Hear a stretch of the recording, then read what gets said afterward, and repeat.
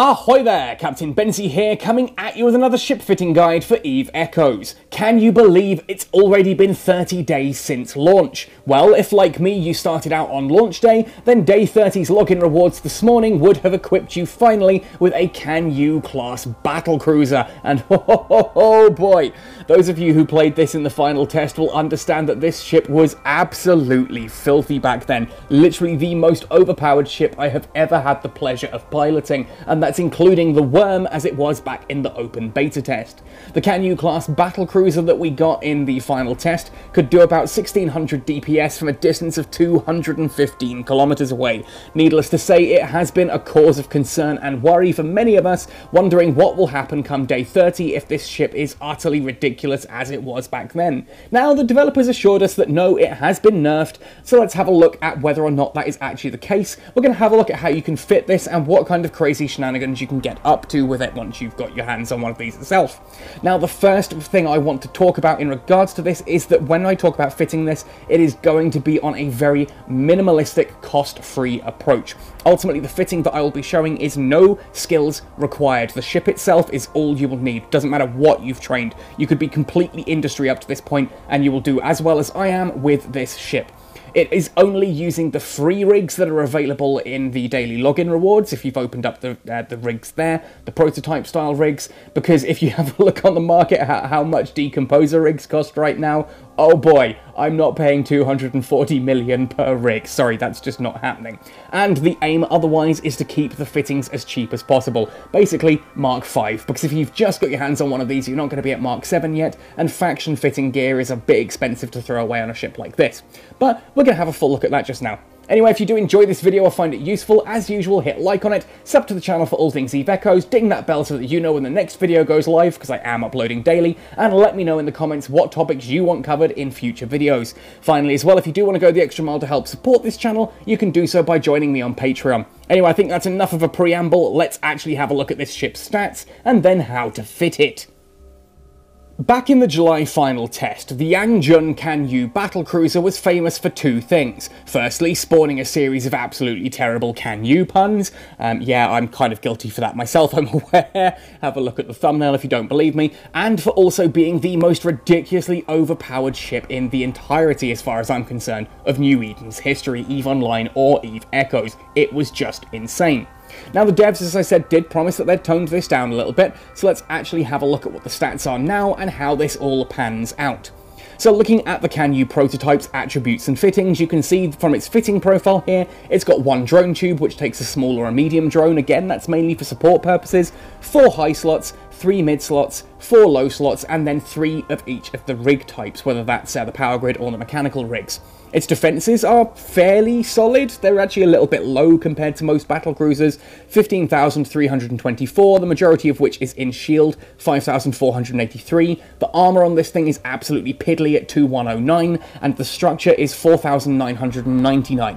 What this essentially means is that you will go through, you'll be mainly shield tanking. Once you hit that armour, the armour will fly by faster than you can imagine, and then you're into structure, which does actually hold out for a fairly lengthy period of time. Capacitors also are a little bit lower than you'd expect for a ship of this size, which does cause the ship some problems, as you'll see in a moment, but again, it's a prototype, it's a free ship, we'll come to this in a moment. Decent, you know, it's a good enough capacitor, but it does cause some issues, fairly small, and it's got quite a long recharge time there. Signature radius is what you'd expect for a ship of this size, but the scan resolution and the sensor strength are insane. This is almost double what you'd expect of a battlecruiser. This can lock onto frigates and small targets faster than a lot of cruisers can. It's insanely good at locking on quickly. Finally, then you've got a warp speed of 2.7, which is a lot faster than most battlecruisers. Flight velocity of 150 is on par, if slightly toward the faster end of things, along with about averaging mass and inertia modifier for a battlecruiser. Again, these things are slow. They take a time to align and to reach warp, and then you're not going to be speed tanking anytime soon with a battlecruiser. Anyway, let's then have a look at its trait description, and oh! Where are all those skill bonuses? Well, being a prototype, it has no skill bonuses whatsoever.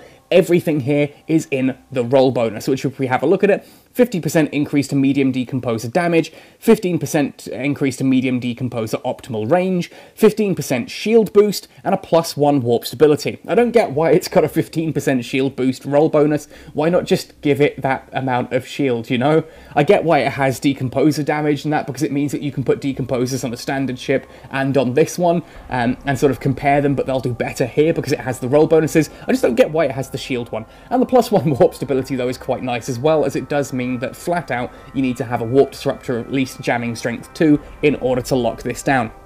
Now ultimately, this means that this ship does not require any form of skills whatsoever. Like the Can-Yue destroyer, this you can just literally pick it up, jump in it, and fly it, and it will do as well ultimately as anyone else. There are decomposer skills, and of course there are battlecruiser skills as well, though battlecruiser skills admittedly we can't train until we're Tech 7, but there are like decomposer skills you can train to help out a little bit more on this. I don't really recommend it right now, as simply put, there is only one ship in the game that actually benefits from it. This one. And if you lose this ship and you run out of insurance vouchers, where do you go from there? Because we don't yet know how to build the Canyue itself, the actual mainline Canyue ship. But as well, it's a cool looking ship. I like the look of this ship, I'll be honest, even though it does look like they kind of got halfway through and then stopped building it. I do like the aesthetic of it, and I've never made a shame on that one. But okay, so things so far look like we've had some definite solid nerfs. How does this actually go together in terms of fitting? Now, since the Canyue Prototype is a free ship that's given out to everyone with an Omega clone on day 30, and since it has no ship skill bonuses, it can be flown by everyone. If you're a miner or an industrialist and you've got no combat skills whatsoever, you can still jump in this ship, jump into space, and have fun with it. And that's something I wanted to reflect in the build that I showcased. As such, the stuff that you see in this build is either exclusively the daily login reward stuff, or it's Mark 5 or lower items that are readily available on the market for super cheap. The idea here being that any one of you can build this ship now, jump out into space, and have a bit of fun with it.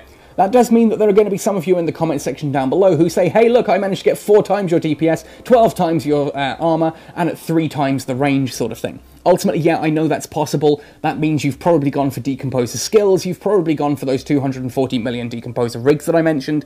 Ultimately, the point I'm going for here is that this is a nice, cheap, accessible build that anyone can try. For the high slots then, we've gone for 4 of the returned medium jetstream decomposers. These were given away as part of the daily login rewards on, I think, day 28. You'll have had a load of these, you can fit them to other cruisers as well, but the Canyue Prototype does get those bonuses. I think it's, what, 50% medium decomposer damage and 15% medium decomposer optimal range. So they do a little bit better on this ship than they do just if you're looking at the basic stats. And ultimately, so you'll see that some of these stats might change compared to how you've seen them in your item hanger. That's because they're fitted to the ship and all the bonuses therefore are being applied. Now, decomposers are an unusual type of turret. They don't have a long range and a short range version, they only have the one type. Now here you can see that they are mainly in kinetic damage, 287 kinetic, with 176 explosive damage. Looking at the rest of their stats, the unusual part of these as well is that they only have optimal range. There's no accuracy fall off, there's nothing like that. It's either you hit or you miss, you're in range or you're not. There's no fall off, no gradual, you are either in range or you miss. 31.5 kilometers with the skills on the ship, the bonuses from the ship and the tracking computer, which we'll come to later. The tracking speed of these is also astonishingly slow at only 14.36. This is a very slow tracking speed that means anything moving at a decent angular velocity is going to cause you problems. That's why you want to maintain that range as best you can, and we have the stasis webifiers in the mid-slots, which I'll come to in just a moment. Activation time of 8.34 means these do activate fairly slowly for quite a short-range turret, and most notably here, they do have an activation cost of 31.8 gigajoules. That is a lot of capacitor gets chewed firing these 4 guns, so that's something we need to bear in mind as well. Now, talking about the tracking speed and how this struggles against a fast-moving ship, ultimately that's why I've gone for 3 Mark 5 stasis webifiers. Each of these will reduce the flight velocity of a target ship by 51%, meaning if I put all 3 of these on, you get 51%, 25%, and then about 12%. 12% speed if they're within 11.2 kilometers, or I can apply it to 3 different ships and slow them all down. The aim here is basically that if anything happens to get within that 11.2 kilometers, I can slow it the heck down, aim my decomposers at it, and punch it out of the sky as quickly as possible, because if it gets that close, it is going to start being a problem. Now, ultimately, I would put a drone in here as well. I've only got small drones, as you can see, readily available. I haven't really bothered, but let's just pop one in for the time being. Sorry, let's put that actually into the drone tube, would help. That'll take our DPS up a little teeny tiny touch, 236.95, 14.88 extra DPS thanks to that drone. It's almost not worth it. Get a medium drone in there if you can. Ultimately, again, they are quite expensive, which is why I haven't really showcased one in this video. It will help if something gets up close and personal. Don't expect it to do much in the way of actual additional damage. It's just there. If anything gets close, you can web it, put the drone on it, and then shoot it out the sky. Now, talking about shooting it out of the sky, in the low slots then we have the returned macro particle stabilizer. This is the weapon upgrade low slot for decomposers. Straight away it gives a 5% damage bonus, as you can see here, and you can activate it for an 8.03% damage bonus as well. I'm going to put a graph on screen now that actually showcases these, because you're given 4 of these in your daily login rewards. If you can choose to equip all 4, but they do give somewhat less of a boost as you hit about the 3rd and the 4th. The curve starts to go down. As such, therefore, I've only put 2 in. You can go for 3 or even 4 if you just really want to maximize your damage, but simply put, for me, this was kind of a nice middle ground. You might even actually only go down to 1 of these, but we'll come to that in a moment. Now, the 3rd low slot I have here is a Mark V tracking computer. This one is one of the items, again, like the Webifiers, you'll need to buy off the market. Nice and cheap, though. Mark V tracking computer, this increases the range of your weapons and it increases their tracking speed, and that's with it cold. You can then activate it for a boost to the range and a boost to the tracking speed. Now, again, I'm going to put a graph on screen that I worked out this morning. I sat there and I put 0, 1, 2, 3, and 4 tracking computers on, showcased what the range of the guns became cold, and then I activated them one by one as well. So I went out with 1, showed cold, 1 showed it hot, 2 cold, 2 hot, 3 cold, 3 hot, 4 cold, and 4 hot. That gives you the graph curve that you can see on screen now to, again, give you an idea of the kind of ranges you can achieve with this if you want. If, like me, you're sick of having a particular Polish guy sitting outside your base in a stabber that he's getting a 70-kilometer shot off at you with, here I can actually get above that, 106 kilometers I can hit that guy from, and that will be optimal damage at 106 kilometers, which, quite frankly, is actually kind of terrifying. It's not as high DPS as you're seeing on the screen with the build I'm showing. Obviously, you're sacrificing those particle accelerators, but it is still shooting at 106 kilometers, which is kind of hard to pass up on. You've got to try that at least once. Finally then, for the low slots, I've gone for a Mark V medium shield booster. Again, this was just the cheapest shield booster that I had lying around. Ultimately, that's just to repair our shields. You can actually go for something like a Mark V adaptive shield hardener, which will just boost all of your resistances. You can then try and sit at a bit of range. If you're going for something like the long range, I would actually fit 3 of the tracking computers and then 1 hardener. That will allow you to sit between 39 and 86 kilometers and still shoot whilst having a little bit of tank.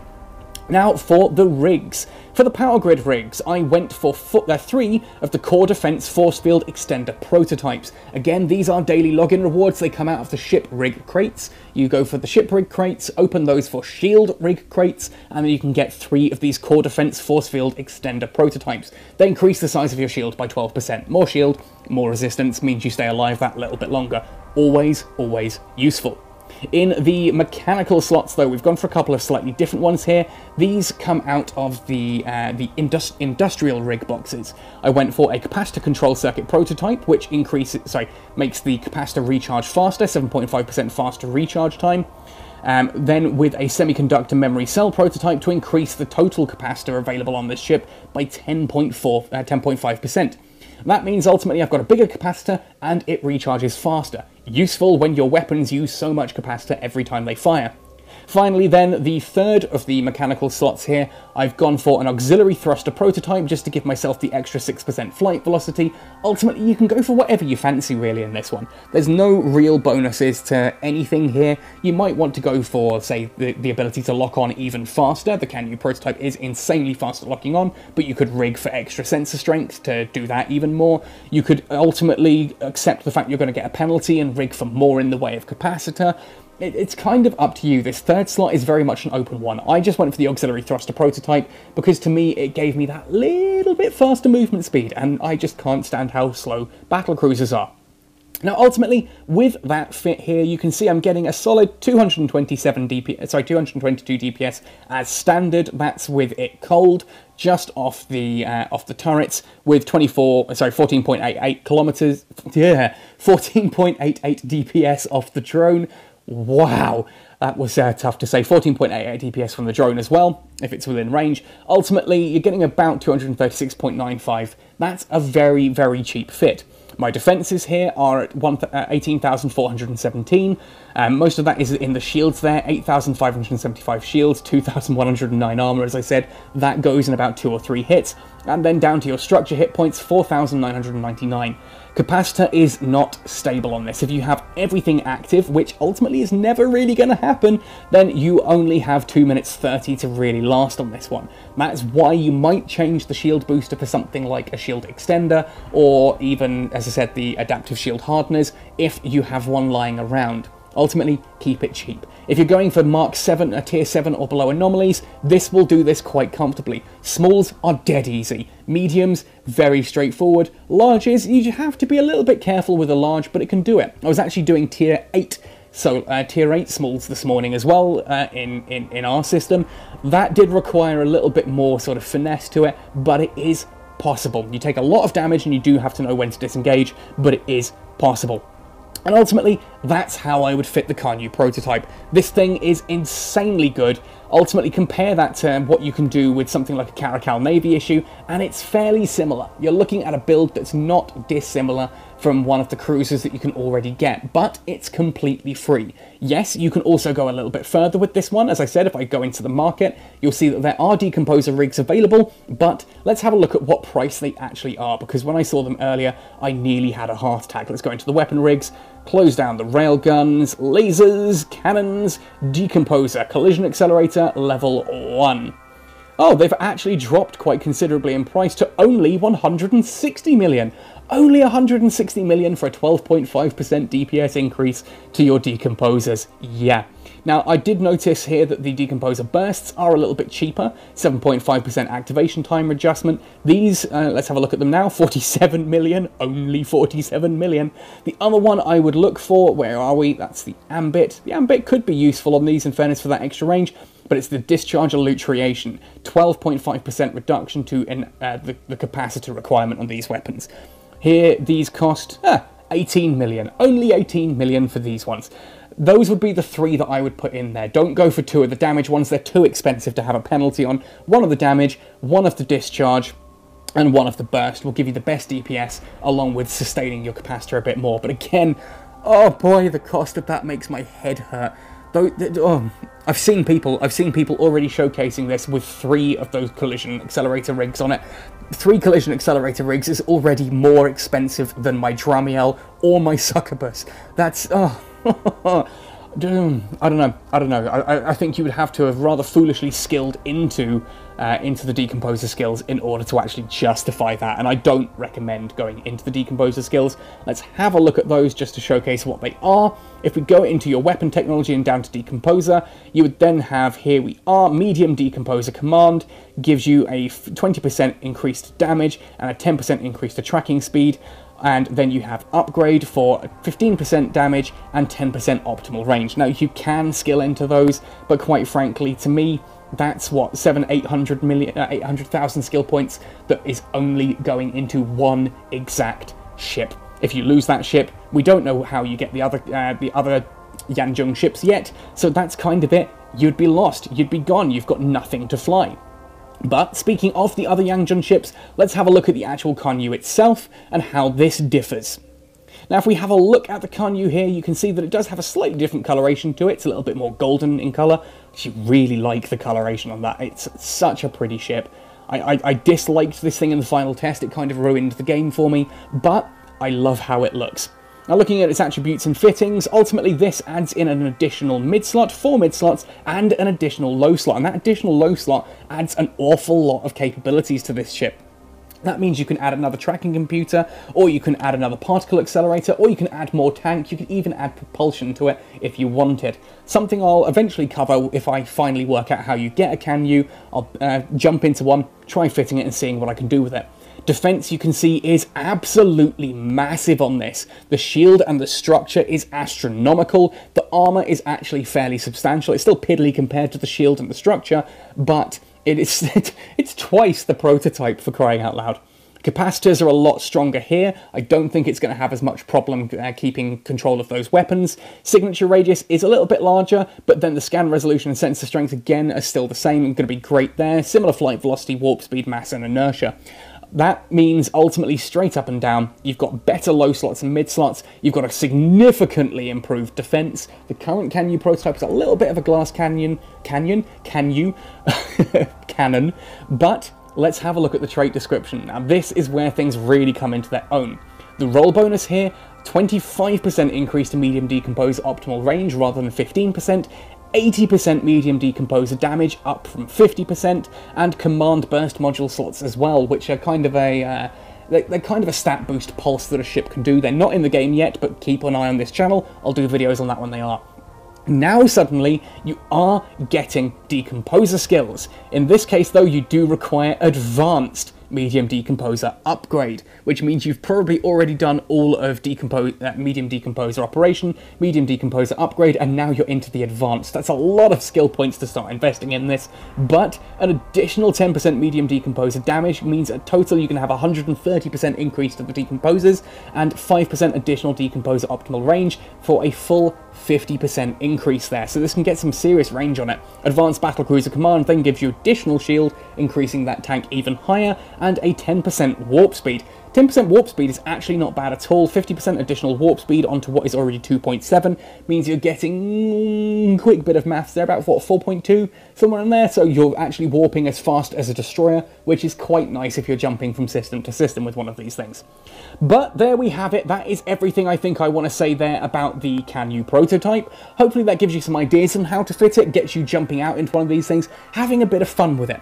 Is it as broken as it was in the final test? No, nowhere near. They've toned this down now to the point where it's still useful. You can have a lot of fun with this. If you don't have combat skills, this is a great ship just to jump in and try and clear some tier 7 anomalies or any of the storyline missions. This will do that astonishingly well, and with the storyline missions you don't even have to worry about the fact that some of them have warp disruptors because the Canyue prototype has warp stability built in.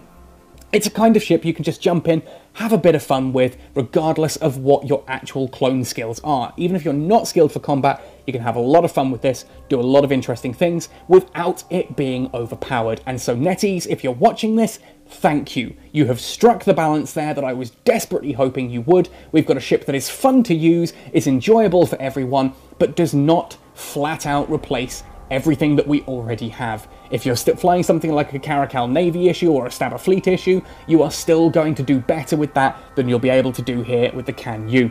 It's just now an option for people who don't have the skills to have fun, and I'm all for people having fun.